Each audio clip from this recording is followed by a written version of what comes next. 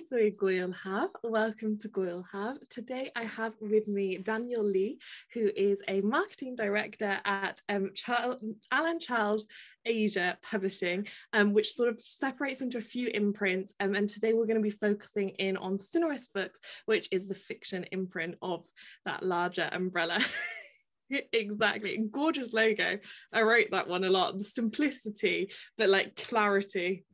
It's kind of funny because it's actually, if you look at it properly, it's a Chinese character of person, and technically there's no official translation of Sinoist. It just means Chinese person, and there's person written in Chinese, which is part of the original design brief. Beautiful. We're like the art of like every little bit of like a logo design and all that. It all links. Yes. Yes. There's a little. Yes, go ahead. Sorry. No, you go. It's a little in joke, basically. But anyway, sorry. Yeah. So why don't you introduce Sinoist and sort of talk a little bit about what as an imprint you do, and then also a little bit about your role and sort of what for people who might not know, what sort of does a daily life as a marketing director at a publisher's look like? So thank you very much, Caitlin. Thank you very much for this opportunity to speak to your lovely audience. And yeah, so I'll just get right into it. ACA Publishing, Alan Charles Asia Publishing, is actually my family's publisher. I mean, the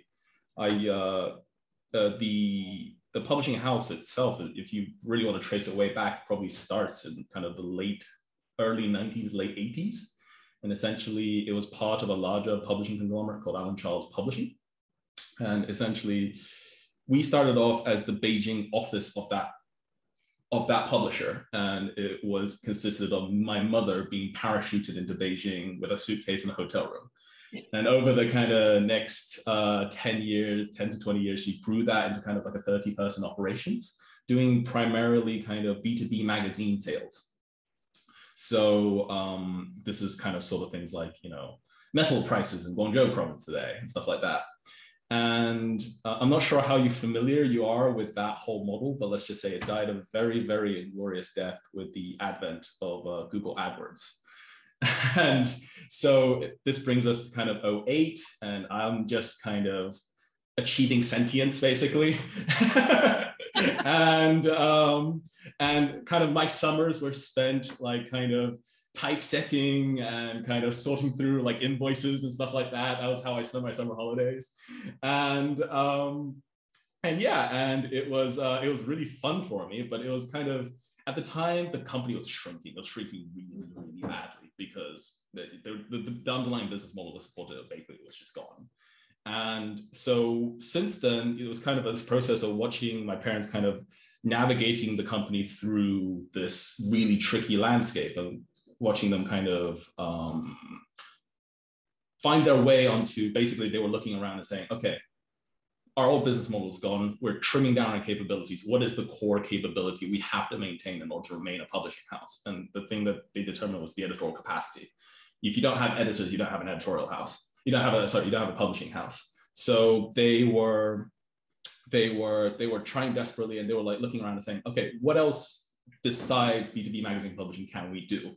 And one of the things they landed on was book publishing. I mean, the editors themselves are very familiar with China as a territory. They are aware of its intricacies. The editors, you can say like, oh, like this elevation, this person is walking from this elevation to this elevation, like, and it took them 3 days. And an editor could look at that and say, like, that's impossible because that's only a kilometer, the elevations. Like, that's a gentle stroll. Like, how did it take them 3 days, sort of thing?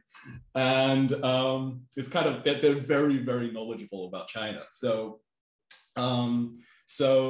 yeah, we kind of got started on our core competencies, which kind of business and economic matters, which is where the core of the ACA brand is. But then over the kind of, until about after I finished uni and the company was just kind of finding its feet again, we stopped trimming people and we started growing once again. And by my mother's saying, the water went from our nose to our upper lip, basically.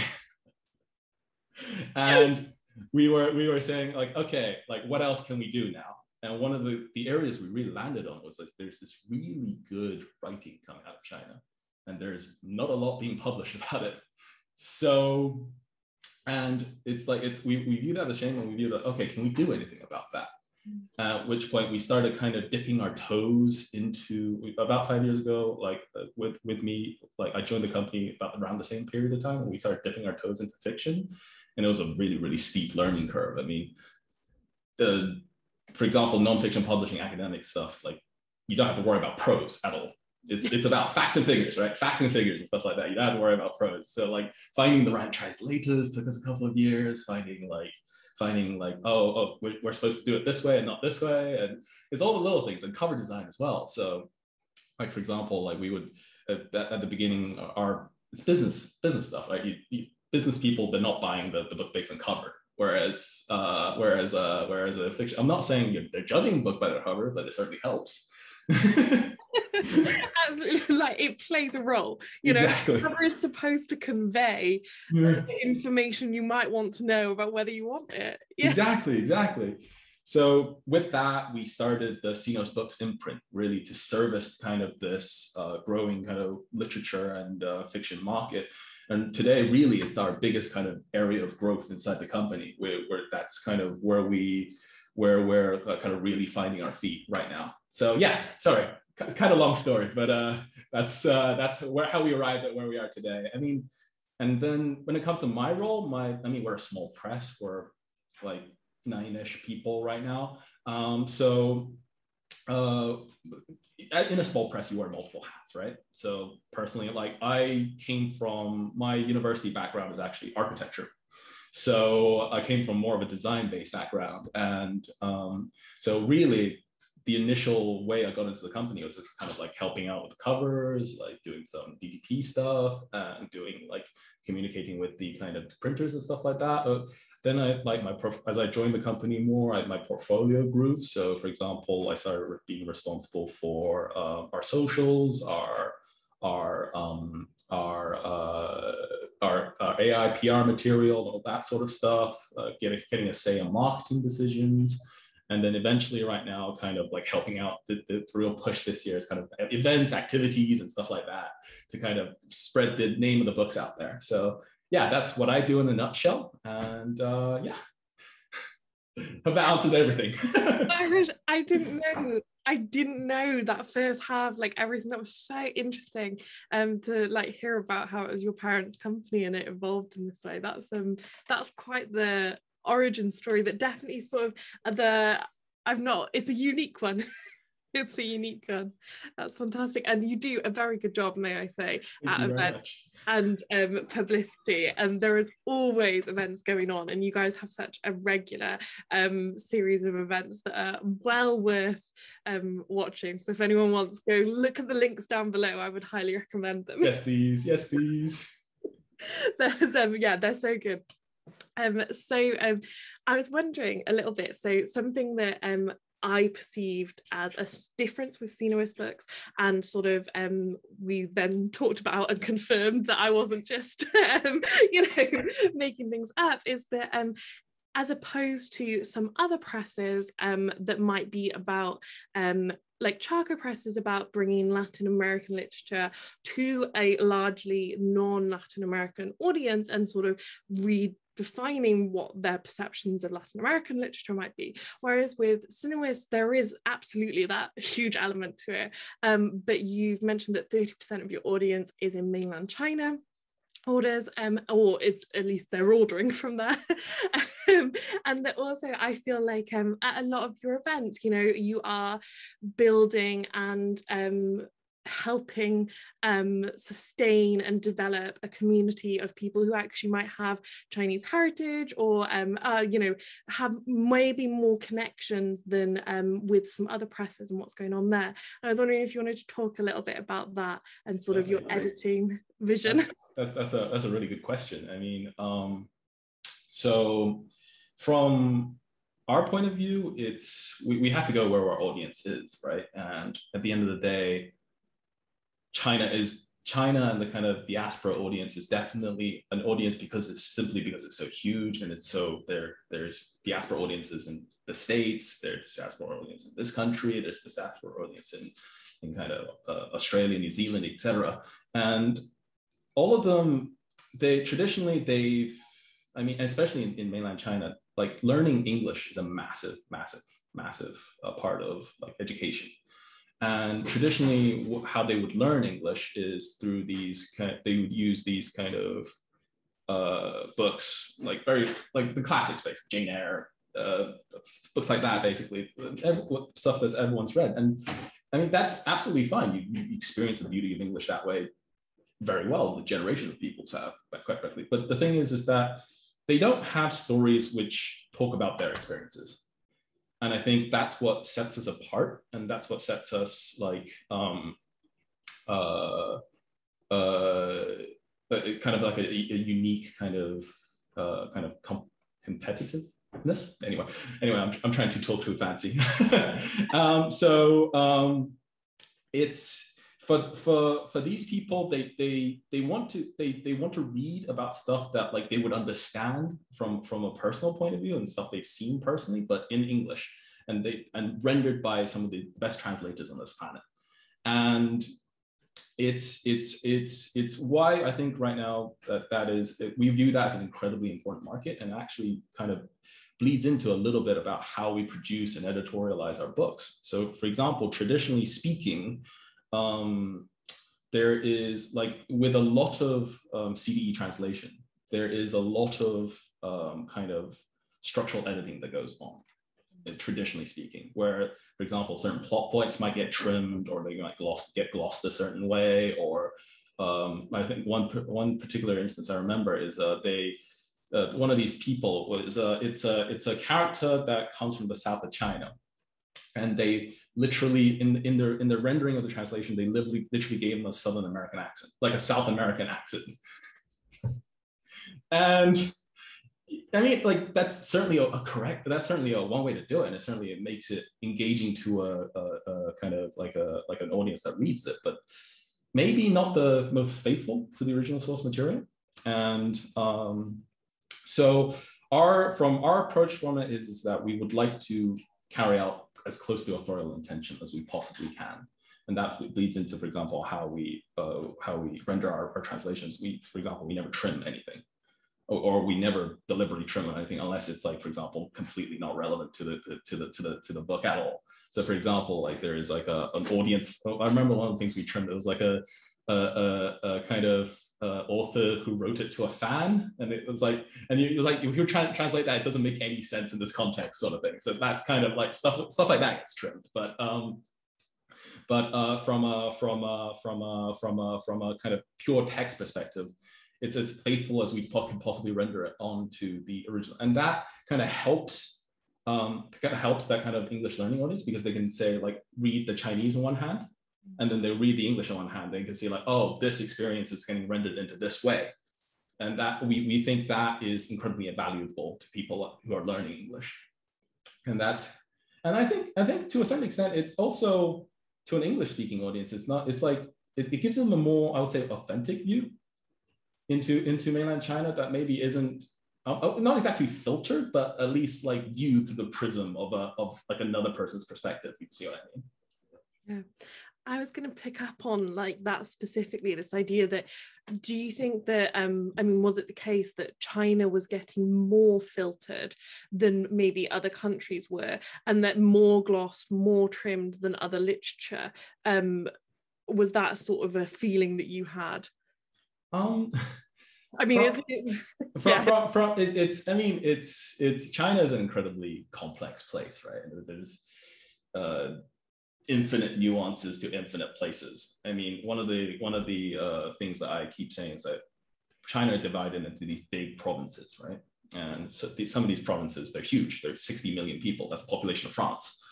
And it's like okay, it's like some of the books beforehand, it's like, oh, okay, so you understand Italian, therefore you can go to Paris and no problem, right? So it's stuff like that. And so from our point of view, yeah, it's definitely, there is, I would say traditionally there is publishers, when they take on a Chinese property, they have to look at it to the point of sales. They have to, everyone does. And from them, they had to look at what is existing out there right now in terms of infrastructure, about what's being talked about, in the market. And right now, a lot of talk. I think a conversation I had once is like, this is not dissident or poverty porn. I don't know what to do with this. And you're like, ah. Oh dear. And it's like, I would say there's a bigger range of conversation that can be had, right? And really for us, it's about like maybe teasing out like things that are interesting to an English audience that like maybe they can identify with at the same time, but maybe it's just different enough that they're experiencing something new. And that's really what we are hoping to do, at least. Yeah, absolutely. So how would you find those books that you tease out? Like, how does a book find you? And obviously, you know, I don't expect you to have all the answers about how everything works, but like as a brief sort of, how does a book go from existing to sort of existing via you guys as well? So I'm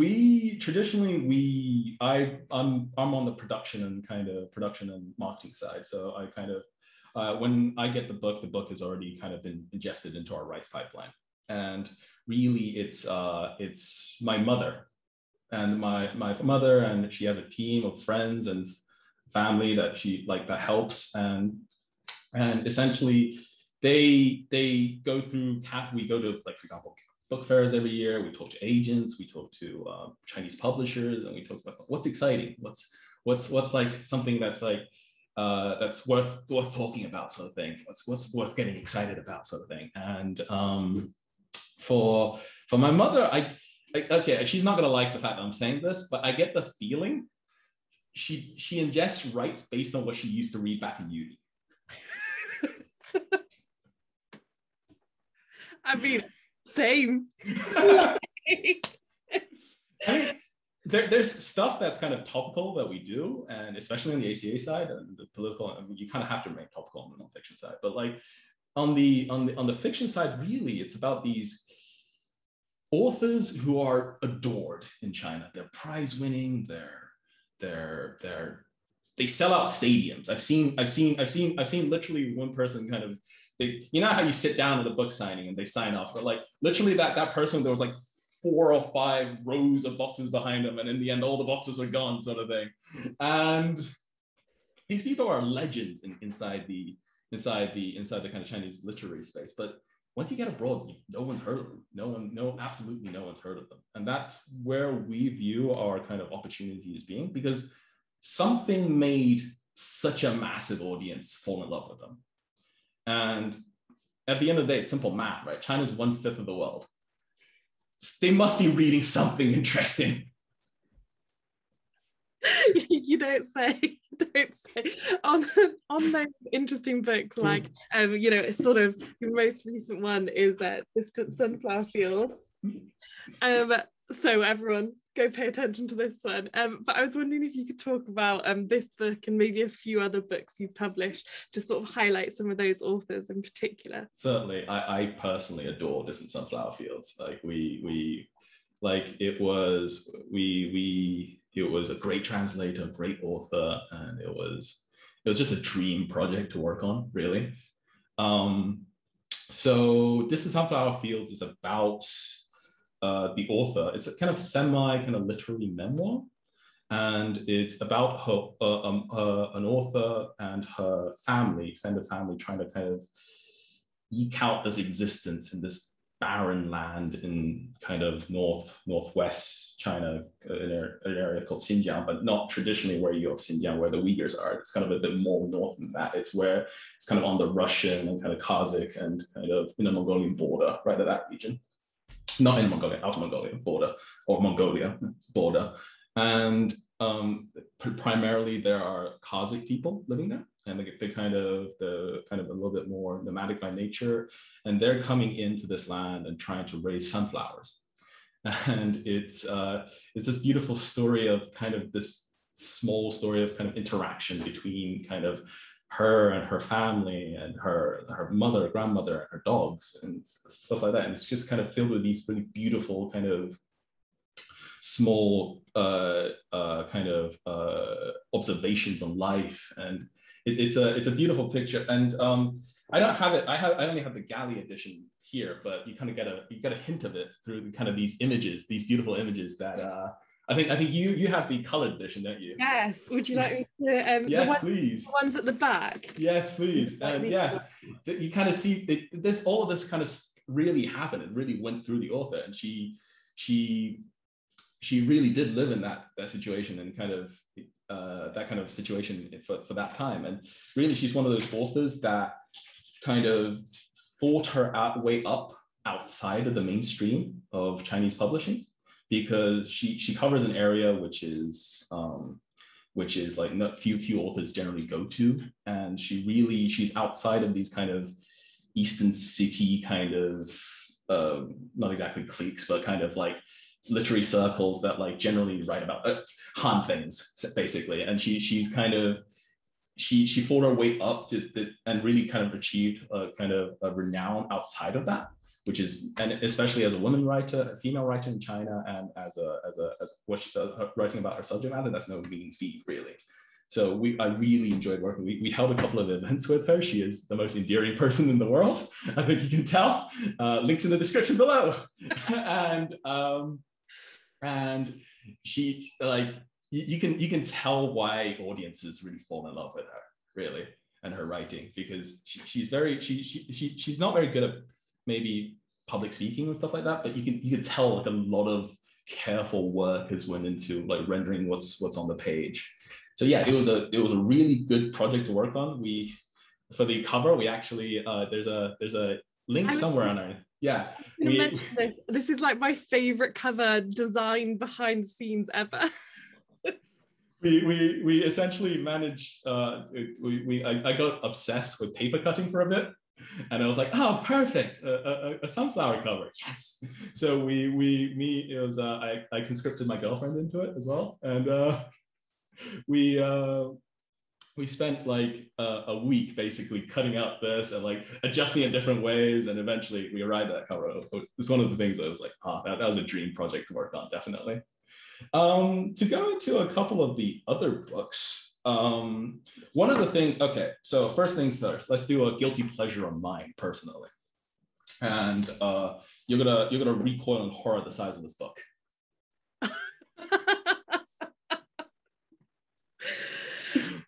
It's looking tall as well. It's not, yeah, it's royal. It's royal. It's what is it? It's 226 by 152, and it's a big one. Let's just say it's a big boy, and it's Empires of Dust by Jiang Zilong, and it's about kind of China. The way we kind of framed it, we kind of adopted a comp model for it, where we framed it as Grapes of Wrath, but set in 50s China. And kind of, it goes all the way up from kind of 50s China all the way till pretty much the present day as of 2010-ish. And it goes through this entire period of kind of change and massive upheaval and all the bits of history in between that went into all of that, but focused on kind of this small in the middle of nowhere village called Guojiadian, literally translated as Guo family shop.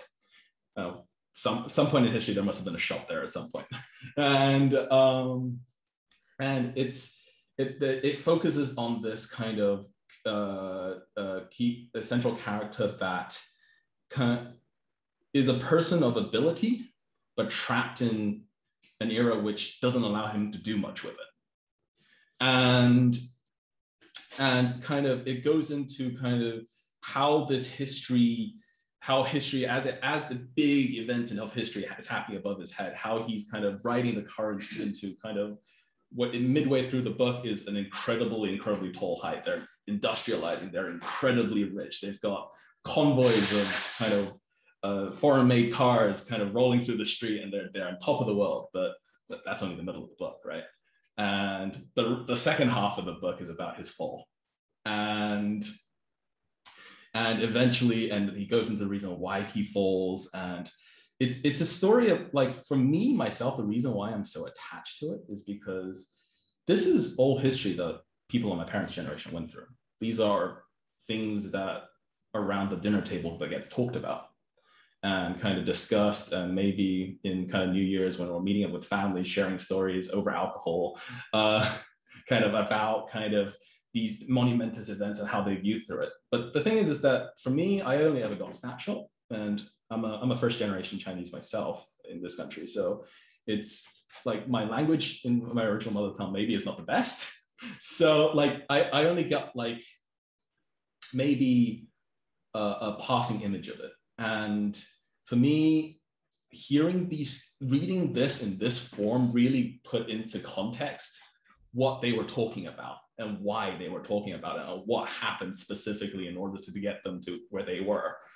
And for me, it's kind of, it helped me a lot to realize like where my parents came from or what made them as people. And that to me is incredibly valuable. And maybe it could be to other people as well, I don't know. But this is a guilty pleasure of mine personally. And then let's talk about another one, which is a little bit more fun. Faces in the Crowd by Feng Jicai. Again, an excellent cover. 10 out of 10 cover. Thank you.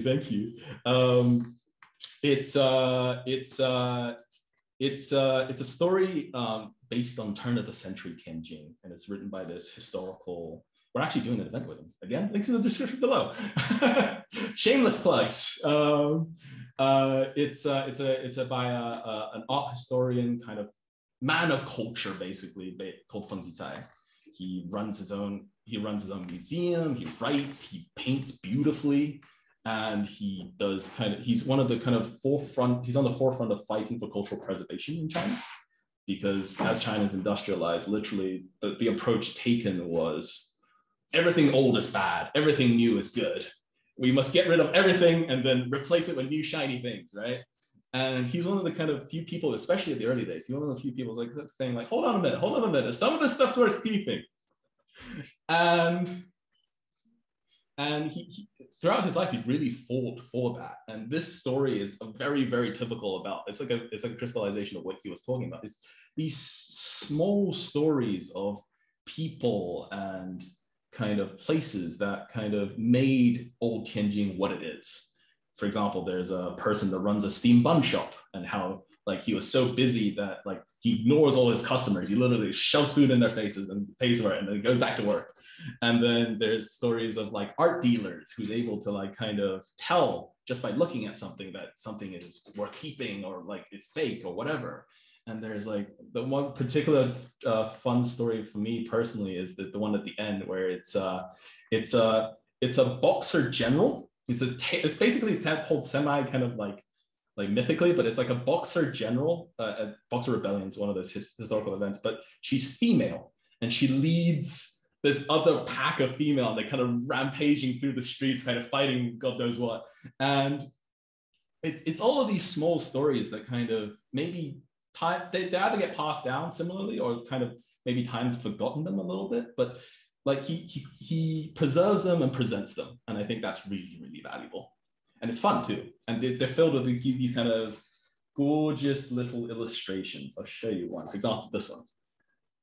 He did that himself. That's stunning. That's really stunning. And he again, I think he got his career started off as kind of like a traditionally trained artist. So he is incredibly good at that. And this was actually one of our first books, which we brought out in hardback. And which at the time I was really geeking out about, because I was finding out all these fancy things about like hardback printing. It's it's so fun. You can kind of tell like what I get excited about here. Oh, I'm loving it so much. Is there sort of, you've mentioned like the comp model there, which is like comparison, and you've mentioned like hardbacks and stuff.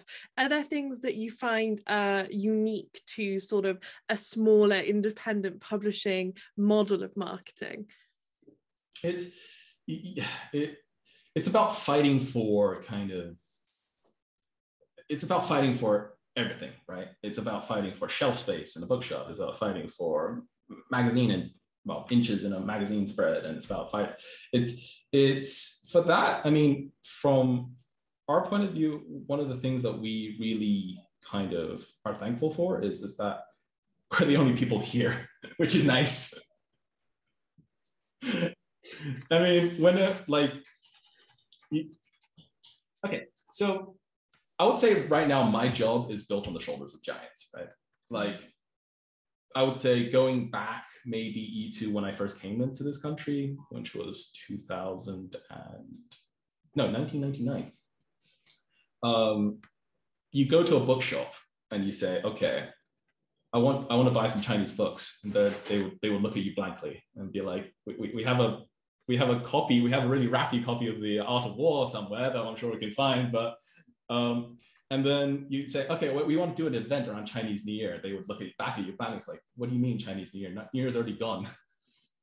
And maybe and then over the kind of last 20 years, as kind of China's modernized and as China has kind of changed its relationship to the world, I mean, people have begun to sort of pay more attention to it, definitely. And now, for example, when my mother has started doing her job, you could get into a meeting with a buyer, whereas when I first came to this country, you probably couldn't have. But when she got into a meeting with a buyer, she took like a massive tub of books in there and said, okay, would you like to stock any of these? And literally the buyer kind of put one tub on the table, the other tub on the floor, and kind of like looked at the thing, threw it on the tub on the floor, looked at the thing, threw it on the tub on the floor, looked at the thing, kept it on the table. Like, let's just say most of the tub ended up on the floor. and like, that's absolutely kind of right? They have to look after their bottom line. It's like, if they don't think it's going to sell, it's probably not going to sell. And now we're in a stage where people are kind of interested about China, because there's a lot. I mean, right now, like look at where we are right now. I mean, we were actually working on a book on Wuhan 2 years ago, and we were sitting down at editorial meetings, and so we're not sure if people have actually heard about Wuhan before. The world was about to change that. Like, I remember, like, it was part of the cover, and we're like, maybe we shouldn't put Wuhan in the cover, because they're like, that's not a keyword anyone would recognize. and now, I mean, it's decisions made over there is starting to affect stuff that's happening here, right? And with that comes at least a desire to understand it. And I think that's where we're really thankful for where we're being where we are, because it's literature is a window into understanding another culture, how they think, how they make the decisions that they do. And for example, Chinese people have been understanding the West since at least when I was young, through literature. I mean, maybe not very accurately. For example, I remember the story of like a person coming over here and being really disappointed no one's in a ball gown, but Still disappointed by that every day. But they're starting to understand it, and what we're really hoping to do, really, and what we're here that we can do now, is that maybe through this understanding we can promote at least a better, like more conversations, more interesting conversations than simply like what's been going on currently, you know. And I'm not sure if that answered your question or not. Oh no, it absolutely did. It absolutely did. I think it's really interesting, because you know, my first interaction with Chinese literature was absolutely Wild Swans, and you know, a great book. But I'm also sure that's many of viewers' first interactions as well.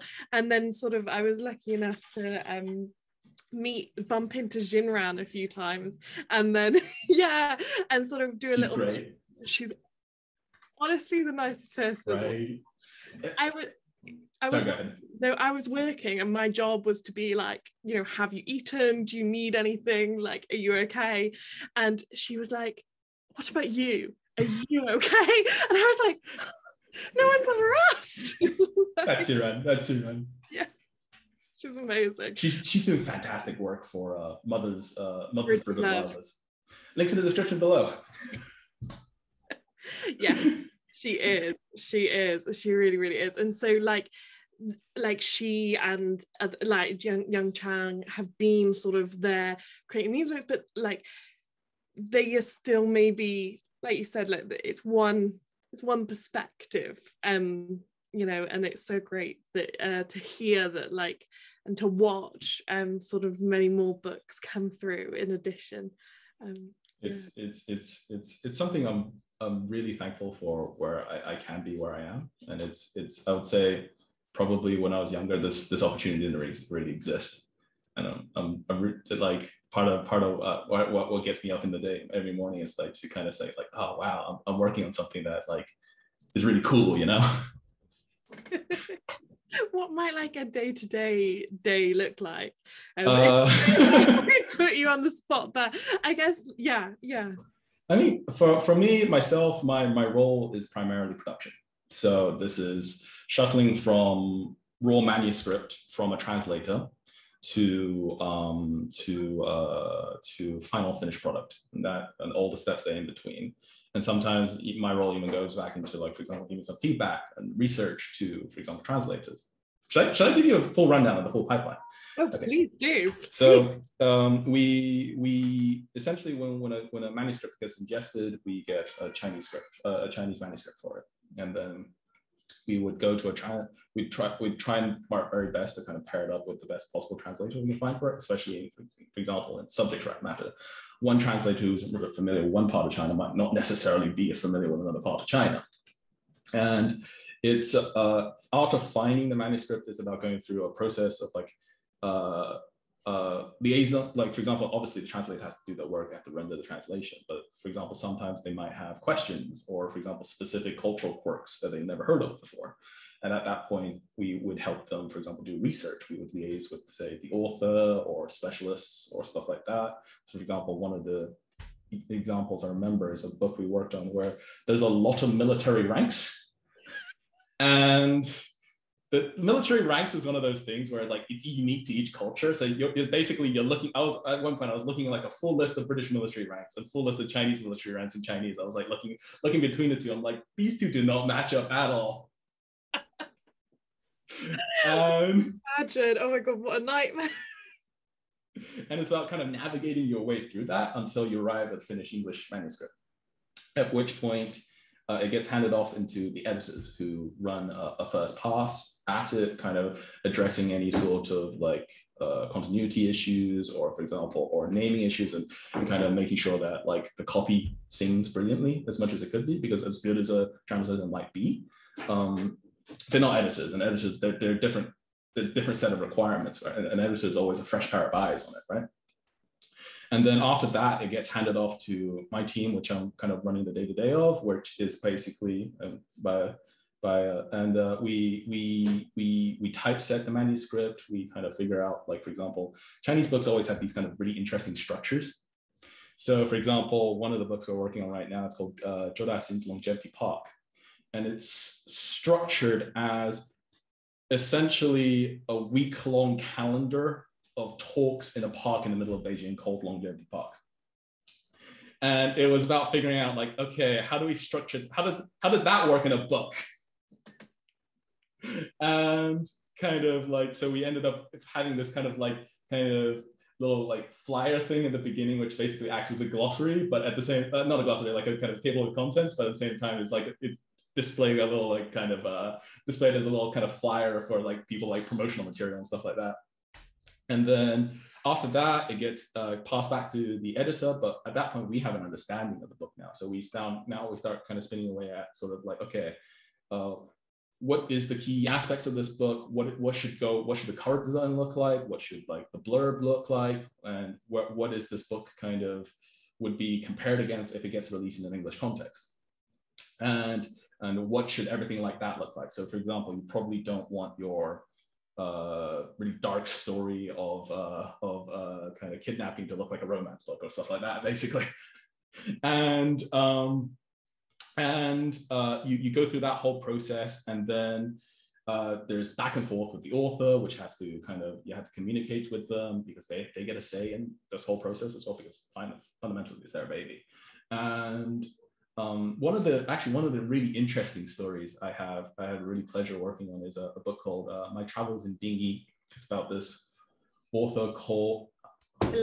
If anybody wants it. Wow. I actually think I picked this one at random. Really?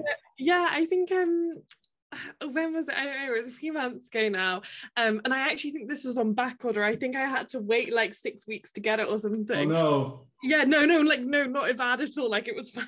It was no yeah, I really fancied it. I haven't read it yet, but I'm excited to. It's a difficult read because essentially the author Xu Tiesheng, he's one of those figures what's known as he's one of the sent down youth, essentially, where these urban intellectual kids got sent down to the countryside to work.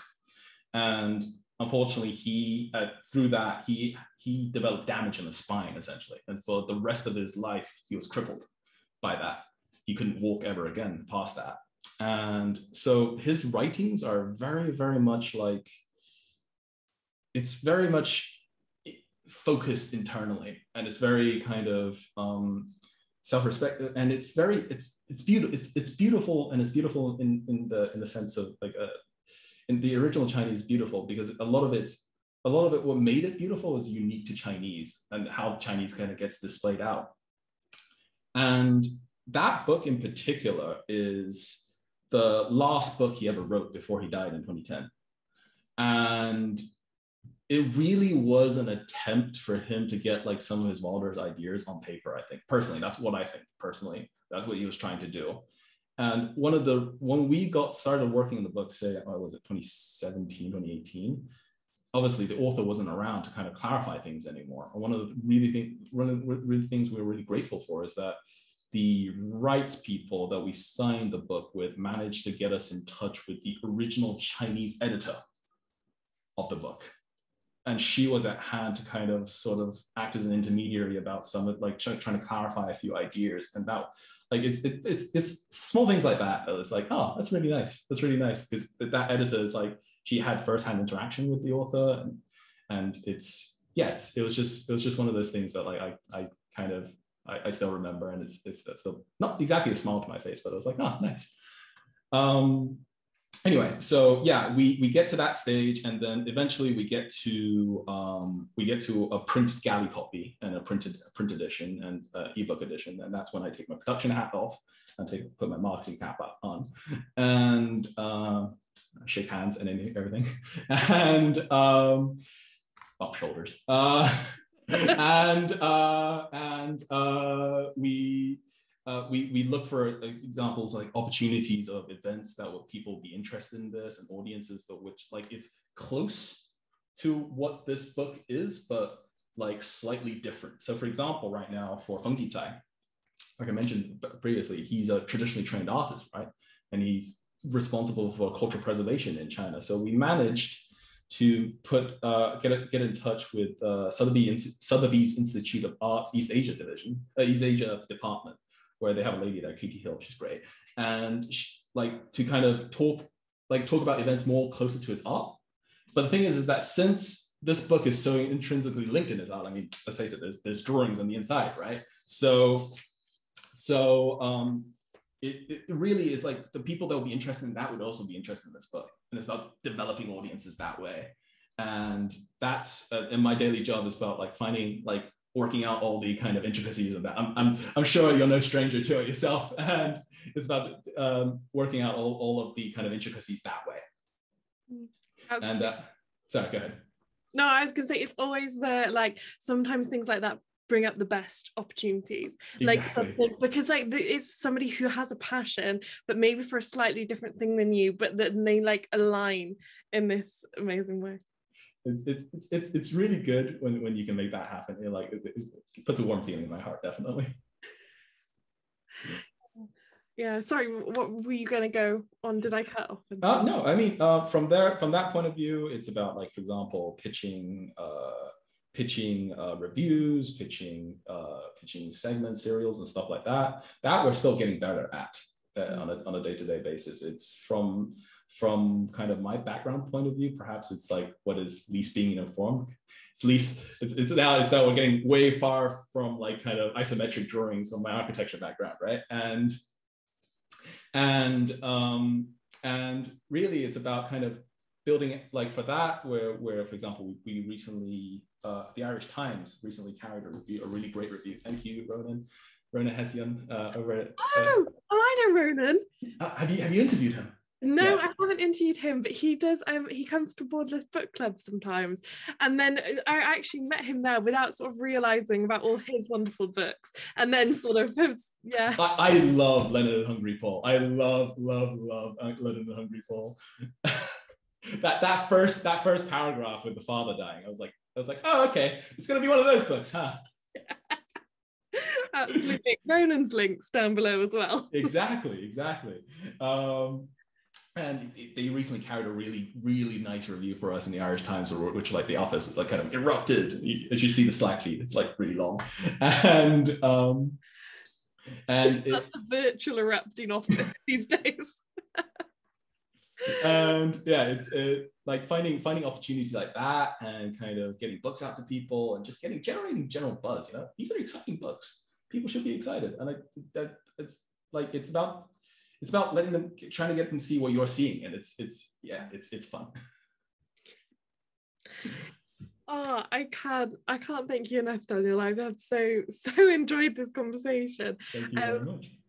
Honestly, and all the work you do is and sort of as a publisher that Alan Charles Publishing does is amazing, and it's so exciting. And I wondered if sort of to wrap up, you wanted to like say anything sort of, I mean, we've touched on loads of unique points and notable points about Chinese literature throughout this talk. I think this question has become slightly less important now, but I was wondering if there was anything you wanted to finish on about like what is important to you about your reading through Chinese literature.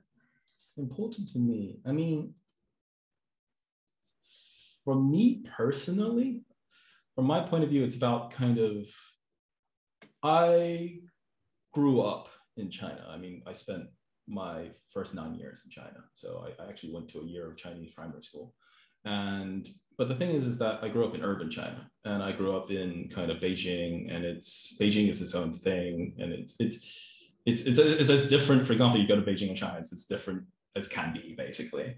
And for me, it's really about kind of one of the things I'm really happy about is through my work, I can kind of rediscover where it is I came from, sort of thing. And that's really meaningful to me. Like it's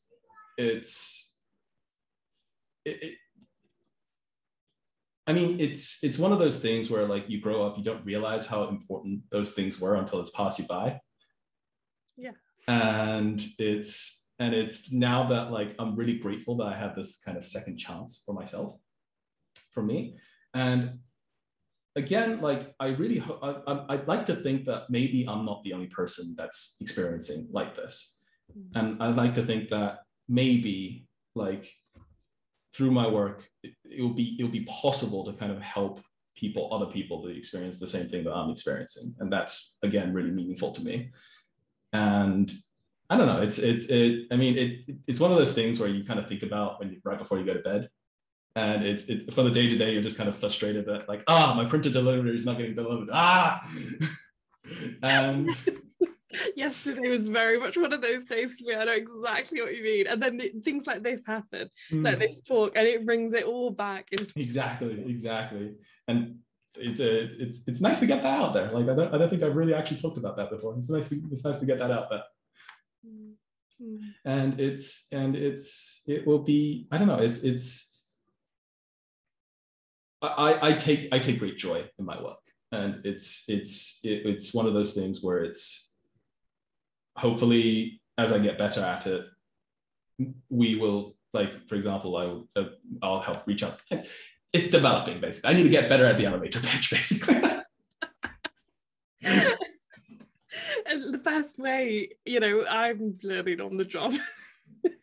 You realize what you don't know. Exactly. Oh, So when is going to happen? Tell me more about like what's the program on that? Like, let's talk about it. Oh, thank you. So the program is it starts on Saturday, unbelievably. A bit like, you know, that's why yesterday I had a moment like, oh, Saturday, okay, we'll be ready. But it's yeah, I'm quite, you know, knock on wood, pleased with the program this year. I hope people like it. And it's tried to be, you know, last year was a quick turnaround, and I was very much like reaching to people that I, if not knew, was somewhat in the orbit of, and, you know, like had this sort of like knew, had read before, things like this. Whereas this year there's definitely been sort of me and my colleague Will, who we do the programming.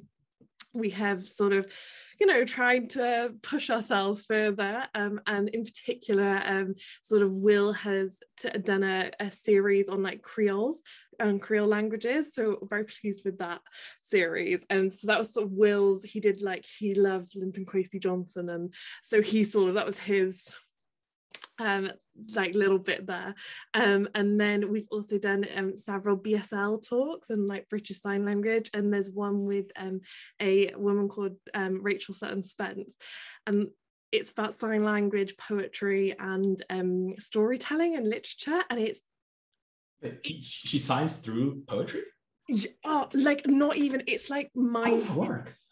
It honestly has made me realize how unsatisfying spoken languages are, and how much you can do in a signed visual language, because it's about how like I mean, it's, I think she says it's film-like, you know, like there's just this whole element of which you're like telling poems and stories and doing all these clever things. So like an example I remember is there's this sign which can mean phone, and can mean something else, and basically cow maybe. And they sort of, this woman has written this poem where it's all, she uses just the one sign, but like you like uses it all these ways to, yeah, it's amazing. And that's sort of what's something that's fascinating about it as well, is that I don't sign, but you can understand, yeah, like enough of what's going on.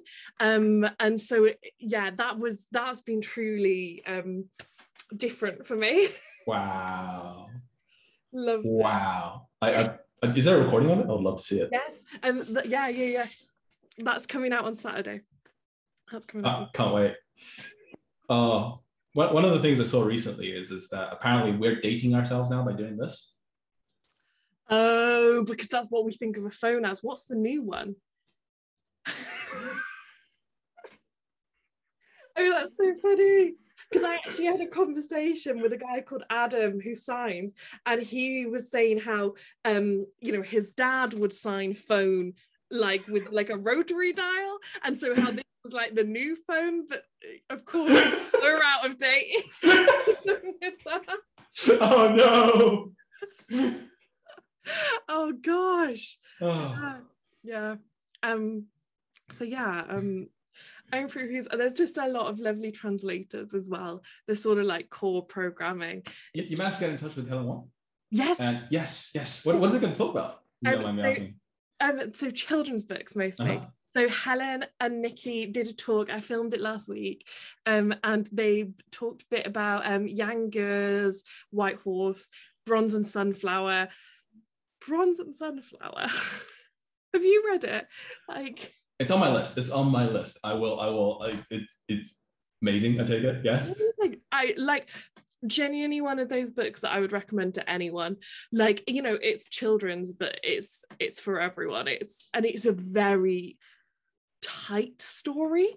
You know, when something's just like very like, I always feel like writing is like 20% writing, 80% editing, and that like a lot of sort of what maybe like, you know, good authors but not great authors do is like, if they could just edit, like cut half of everything and then you'd see what you were left with and whatever. And I feel like Bronze and Sunflower is like that. Like, I feel like it's just really, really tight, and yeah. I remember when it won the Hans Christian Andersen. It was like the kind of Chinese CDE markets went up, oh, kind of thing. It was a real, like that book really sparked off the kind of children's way that's kind of going through CDE right now, and it's great, just great. It's just a great thing to think. Helen did fantastic work. Yes, I couldn't agree more. And also, like, children's tends to lead because it obviously trickles in, doesn't it? Like later down the line. You know, it's like, your future. It's my future customers. Yeah. Exactly. Yeah. Wow. Well, thank you. Yes. And shall we wrap it up there, or? Yeah, let's wrap it up there. So thank you so much, Daniel. I can't thank you enough. Thank you, Villa. So thank you for speaking to me. I really enjoyed it, and if anybody would like to see more, would like to order some books, down below. And sort of also do pay attention to all the events you do, the events Paper Republic does, the events that Ganois Bookshop does. There's a whole like ecosystem there. Ooh, can I do a quick plug? Yes. Can I do a quick plug? We have 2 events coming up. When is this going up? This is going up on Sunday, I think. Okay, so it's too late for the Sunday. We have an event on Saturday. We have an event with the Sotheby's Institute of Art concerning Feng Zicai, and it's about his art, writing, and the preservation of old Tianjin. And it will be we have an Eventbrite up there, and with everyone, it's a free Zoom event. Everyone's more than welcome to come and experience, and we hope to see you there. I'll put out some tweets as well. Yes, thank you. Not at all. There we are, doing our proper marketing roles here. Thank you so much, and thank you very much for watching. If you'd like to see more events from us, also click down below, and see you all soon. Bye.